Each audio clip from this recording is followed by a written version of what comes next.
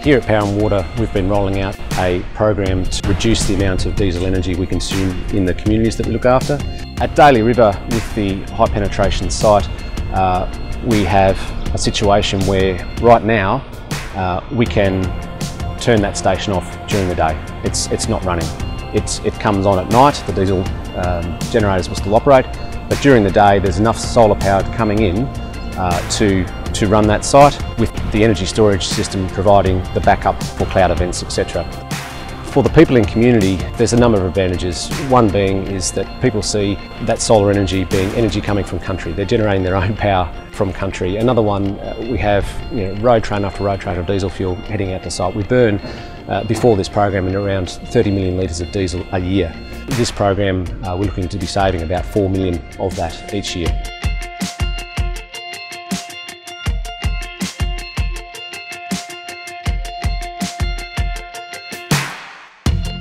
Power and Water is offering the Daly River community a tour of the newly running solar array battery system on Wooliana Road, and staff will be available to explain the technology and answer any questions.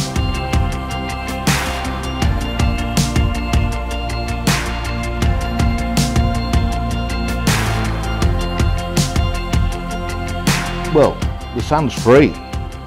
That's it, people got to realise that, and I mean, we live under the sun gives us heat, and if they're going to save 400,000 litres of fuel a year, well, that's less rubbish going into the air, the diesel fumes, and like we've got 400 people living here in the community.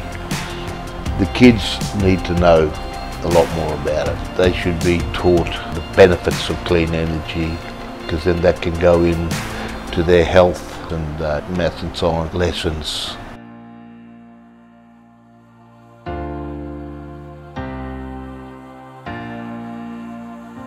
We are unique in the way that we operate to many areas in Australia, in that we rely on very remote power generating sites. The beauty of the program is that we're able to transform our business.